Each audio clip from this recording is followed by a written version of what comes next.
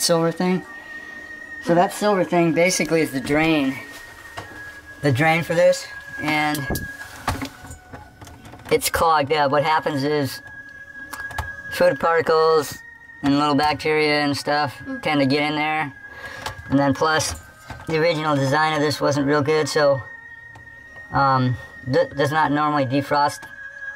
The original design. That silver thing in the middle is basically supposed to go down further in that tube. Oh. It can be pushed a little bit further down, and what I do is I take a piece of like coat hanger and wrap around this dark thing here. That's the heater. Oh, okay. And that heater is supposed to defrost all that water down there. Oh yeah.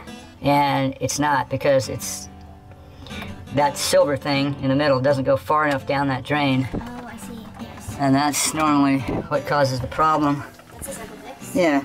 Let's see how much.